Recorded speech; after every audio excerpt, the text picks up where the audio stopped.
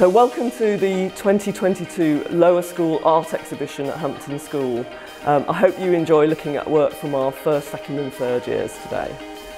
Our first year work is all about the natural world, and they've produced some wonderful lino cuts inspired by bees. Our second years have focused on the theme of still life, and they've also started looking at art from different cultures this term. The main work that you can see here is all based on this idea of shape and colour, and they've produced some really nice lino cuts. They've also produced some self-portraits using Photoshop skills inspired by the artist Julian Opie. I hope you enjoy viewing the work, and it's going to bring a little bit of colour into the spring term for us.